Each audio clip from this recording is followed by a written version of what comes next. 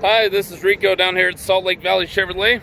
Behind me here is the 2020 Chevrolet Silverado 3500 High Country. Let's go and take a look at it. This is the 6.6 liter turbo diesel.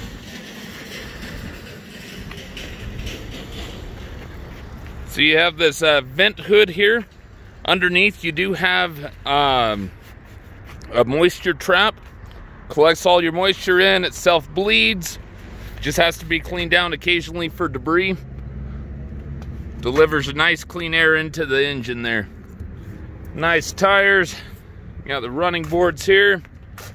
Footstep to help get into the cab of into the bed of the truck. And around the back. Down here on the key fob, you do have the tailgate drop. The tailgate does lower. It's powered for lowering there. You do have your setup for the gooseneck. You got the bed liner in here. You've got the four prong for your trailers and 7 underneath there. You got lights here, there, and up top for nighttime use. You do have a 120 outlet down here. Now for the tailgate, you can either start to lift the tailgate and it will start to close on its own, or down here on the key fob, press that twice and hold it down. It's going to automatically come up on its own. So very nice there. One of the new additions for 2020 with the diesels is they've moved the DEF tank and the DEF fill up here with the diesel, so really nice. You do have these little silver buttons on all the doors, and this is the keyless entry. So you can keep the key fob in your pocket, press that button once, it's gonna unlock that specific door. Press it twice, it's gonna unlock all the doors. In here, you got a little cubby hole. And here, behind your other seat and in the center, you have a pull down for your cup holders and armrests. So back here, you do have heated seats for your back passengers. USB ports, another outlet here, and then you got your vents. All right, moving up towards the front. You got your powered seat, locks, memory seat positions and mirror positions. And climb in real quick. You have the Bose sound system in here. Your electric parking brake. Down here, you do have for your mirrors, powered extending, and to fold in as well. All right, you've got a trailer mode, automatic 4-wheel drive, 4 high, 4 low, 2 high. You've got your lights for the bed of your truck. You've got this light, which is on the exterior part of your mirrors for off-road use. Up here, you got front-end collision alert and emergency braking, heated steering wheel, cruise control, Bluetooth calling. Your controls here are all for your gauges up front. You can go across all your different information. Going down here and view all your different information on your gauges, all based on this. So tire pressure, brake pad life, oil life, the works. Now, for your heads-up display, how well you can see it in the video, I'm going to zoom in a little bit. You've got that there, and you can change the info. So you can have the different modes on it right here. I'm not sure if on the video here I'm showing it's kind of blinking or flashing a little bit. But in real life that does not move at all. It's a solid image the whole way. It's not flashy at all. I'm not sure how it will come across on the video. Alrighty, your computer system in here. Actually, real quick before we get to the computer system, the rest of your controls in here, you do have the heated seats, Cooled seating. Each of these has 3 levels, high, medium, and low. You have your exhaust brake, your lane guidance, backup parking sensor. That lane guidance, if you start to drift down in your lane at all, it's going to warn you. That backup parking sensor coming out of a stall, parking stall, or backing into one, if you're getting close to anything or anyone's getting close to you, it's going to warn you. You do have the tailgate drop in here, and it will also raise it as well. If you press and hold the button, it brings your tailgate back up. You got your emergency flashers, your traction control. This is the switch, the power for your outlets, both in here and in the bed of the truck. Downhill cruise control, another outlet, USB port, trailer brakes. Down here is a wireless phone charger.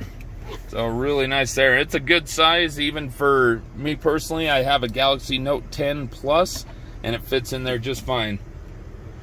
Nice big console. You got your SD card there for your navigation, as well as your USB ports, auxiliary port. Alright, up on the computer screen, you can program different users in. Each user you can customize completely with having phones on there. Radio stations you can customize, in any setting that is available in the computer system you're able to customize per user. And that's based on key fob. So say you get in with one, your significant other gets in a different time with their key fob, it's going to automatically adjust everything to theirs or everything to yours. So very nice there. You got the Apple CarPlay and Android Auto.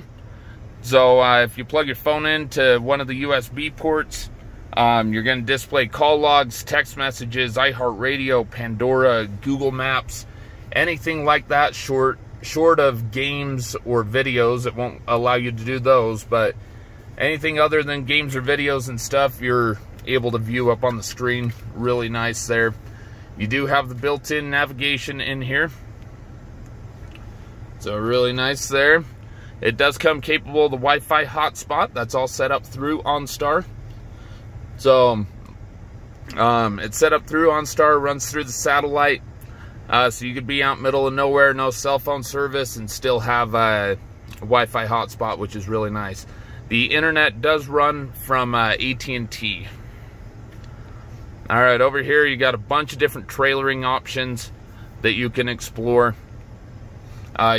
Depending on how advanced the trailer is that you have, your trailer, you're able to control interior, exterior lighting, powered canopies, air condition, heater. You're able to control that from your truck, so really nice there.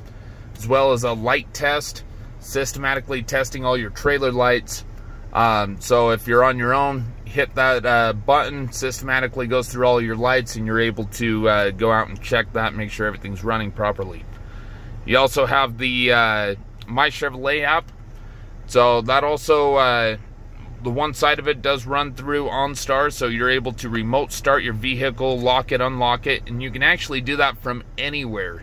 So you could be in another state and start your truck in the state it's currently located in. So there's no range on it. It's really nice to have for that My Chevrolet app. Has a lot of other features showing you diagnostics, how much fuel you have in the tank, tire pressure, the whole works. So really nice there. All right, time for cameras. So you notice you do have this bird's eye view.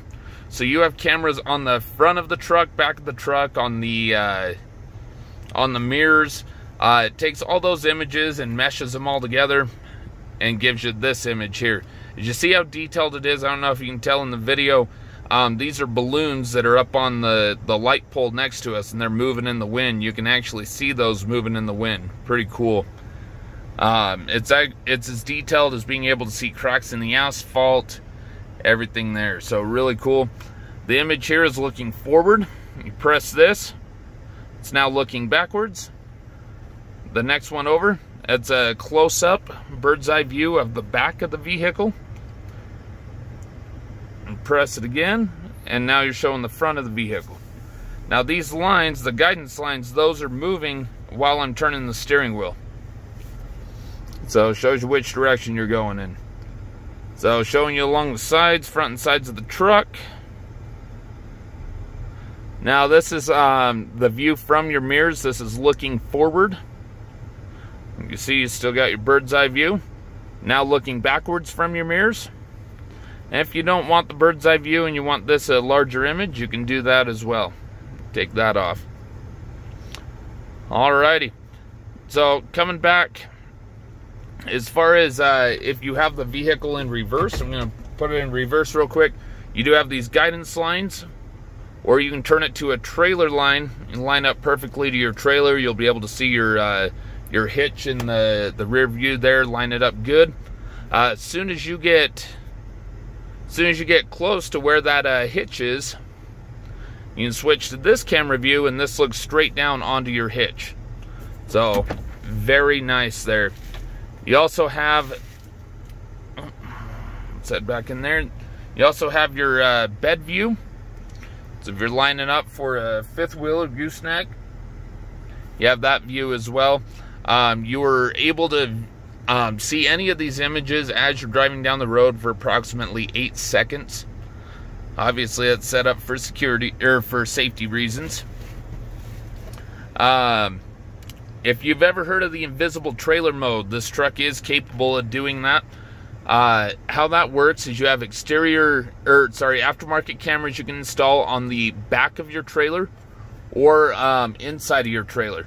So with those, say the one on the back of your trailer, this takes the image of that, meshes it with this image, and it appears that you can see completely through your trailer as you're driving down the road or backing up. So really nice there.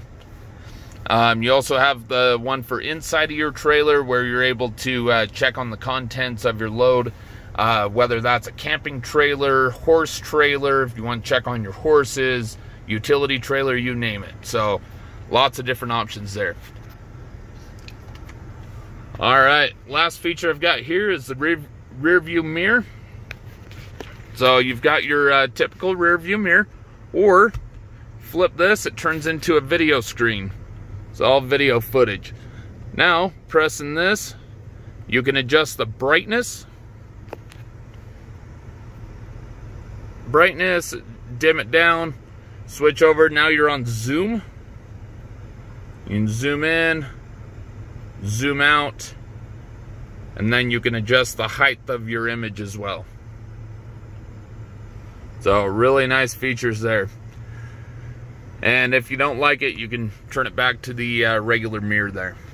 You also have the sunroof, rear sliding window.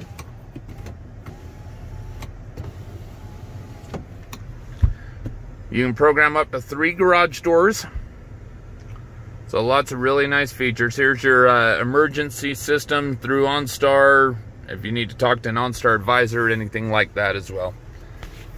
Alright, once again, this was Rico, and this is the 2020 Chevrolet Silverado 3500 High Country. Thanks for joining me, and hope to see you soon.